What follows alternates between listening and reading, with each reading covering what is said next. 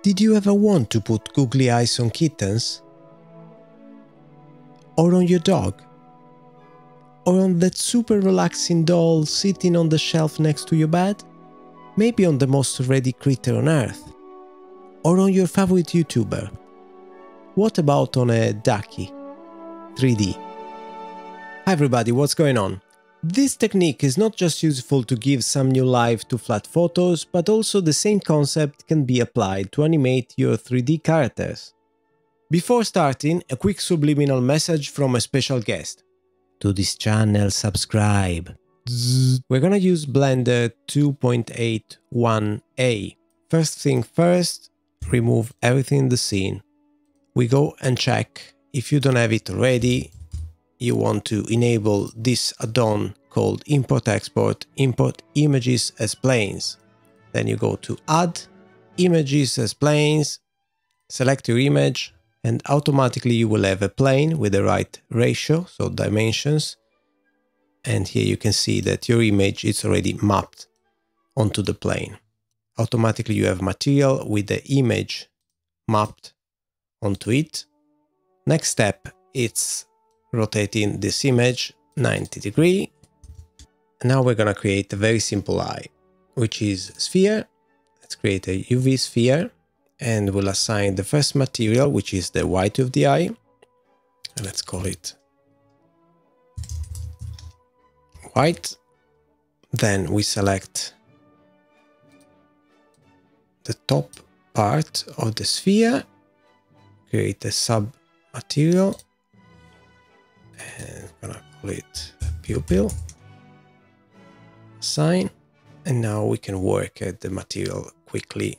You can do it from here or you can do it from the shader network. I think from here it's much faster for this simple material. Let's set the normal of the object as smooth. The white of the eye, I want to have it very reflective and probably with some subsurface, while the black of the eye, I'm going to be just for a black. Then we rotate the eye 90 degrees and then we scale it. If we go on the front view, we can scale it a bit better and then move it in position. My suggestion is keeping a part of the eye on the back of the image, so having only some of the eye coming out of the image. This way you have a more realistic depth, even if you want to tilt slightly the image. It would also enable ambient occlusion, probably a bit stronger, so it will blend a bit better with the image. Let's go back to the front view, duplicate this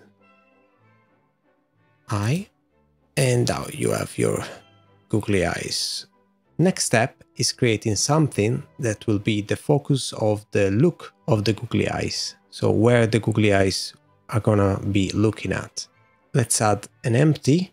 I'll suggest to create an empty that shows the orientation. This one is a bit too big. Let's make it smaller and move it. Okay, now it's in front of the doggy.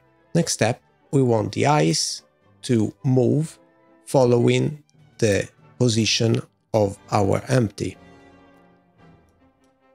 So we select the first eye, we go to Object Constraint Properties, and we go with Dumped Track. Target, it's our empty. As for 2, we select the Z axis. Now if we move this, you can clearly see that it's already following our object. If we select the second eye, same thing. A quicker way, if you don't want to repeat this, it's actually create the constraint between the eye and the empty first. And then let's remove this. We'll copy directly the one with the constraint, so it will keep the constraint in the new eye. Now, if we select the empty here, we move, you can see what's going on. It's following. In the example in the beginning of the video with the kittens, I had a ball. What I did was just having a ball. So a sphere, I had a small sphere. As you cannot see the empty rendering because they are just tools to help with the animation, but we can have a sphere which is parented to the empty. Sphere, the empty, Command or Control P, object, and now as we move the empty, we move the ball. So if we, for example, remove everything, we still have the sphere and moving the empty, but the dog is following the sphere.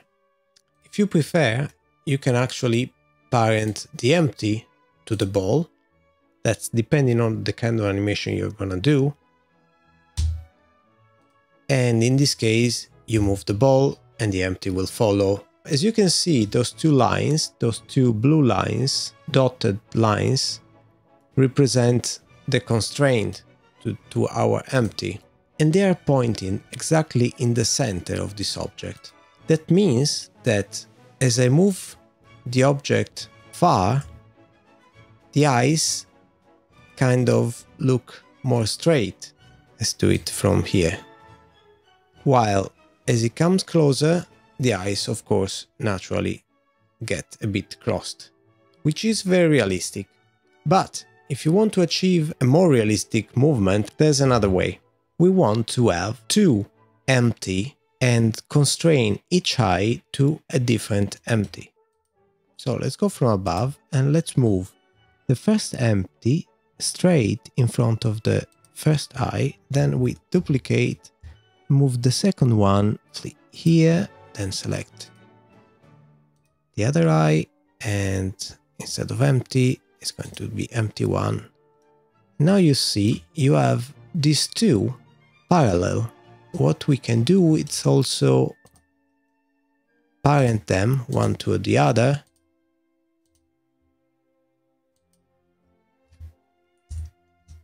And now when I move the first one, I'll move both. Now it's not gonna look crossed-eye anymore, even when it's focusing very close to, let's say here. Now it's focusing very close, but it's still not cross-eyed.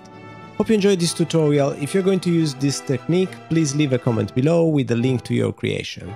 Thanks for watching and see you next time. Ciao! To this channel, subscribe.